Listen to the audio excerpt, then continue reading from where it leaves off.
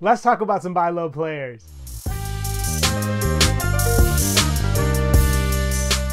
Number 1 on my list is Immanuel Quickley. Quickley has been one of the best six men in the league since he entered in 2020. And now, as a starter in Toronto, he really has a chance to blossom. In 30 games with the Knicks this year, he averaged around 24 minutes, 15 points, 2.5 rebounds, 2.5 assists, 0.6 stocks, and 2.1 3-pointers per game, while shooting it 40% from deep. Those are solid numbers for a six-man, but since joining Toronto, he's averaged 31 minutes per night. And with that, he's seen a nice increase in production. He's averaging around 19 points, 4.6 rebounds, 5 assists, 2.9 3-pointers, and is shooting it 47% from deep. He's also getting 0.9 stocks per night. He's been able to double his production in a number of categories with only 7 extra minutes per night. And with Pascal Siakam now going to Indiana, he should be relied on even more to not only be a scorer, but a playmaker. And I think even with Bruce Brown joining the team, Quickley's role is pretty safe. He's going to be starting and logging heavy minutes. I think Quickley should have a really strong finish to the season, and I may be biased, but it just seems like all these Kentucky guards find their way in the NBA one way or another, at least in recent years.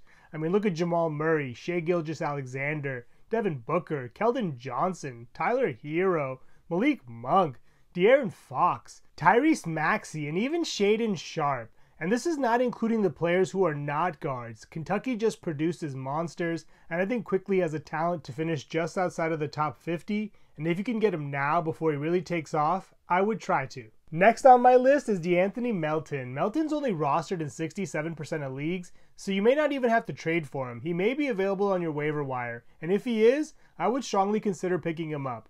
Right now, he's out of the lineup because he's dealing with a back injury. I think they're calling it spine stress. He missed 3 games at the beginning of the month, then he came back for 2, and they shut him down again, just so they could let the injury heal properly.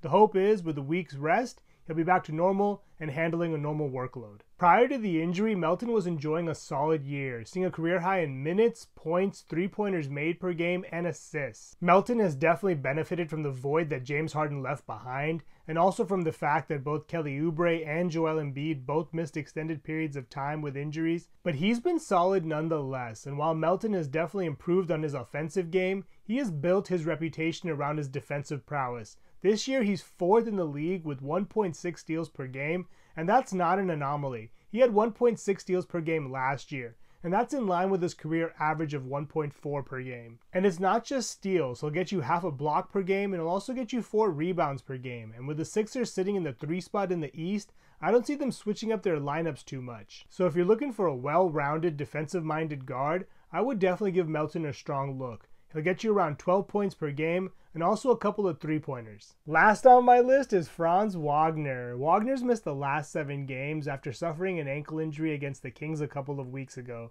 But before going down, he was having a career year, averaging around 21 points per game, around 6 rebounds per game, 4 assists, and 1 steal per game. He has seen a notable dip in his 3-point shooting for some reason. This year he's shooting at around 29% from 3. For his career, he's closer to 34%. So if he can clean that up, he has a really good chance to finish inside of the top 50. He's still going to get you around 1.5 3-pointers per game, but if he can clean up that efficiency just a bit, that'll really move the needle for him. It's pretty clear that he and Paolo Banchero are the future for this team, and if you can get him now while he doesn't have a timetable to return, I would try to. As an added bonus, he gives you roster flexibility. He can go into the shooting guard, small forward, or power forward spot. Those are some buy low players to target. Thank you so much for watching. Please subscribe and let me know which players you think we should target in the comments below.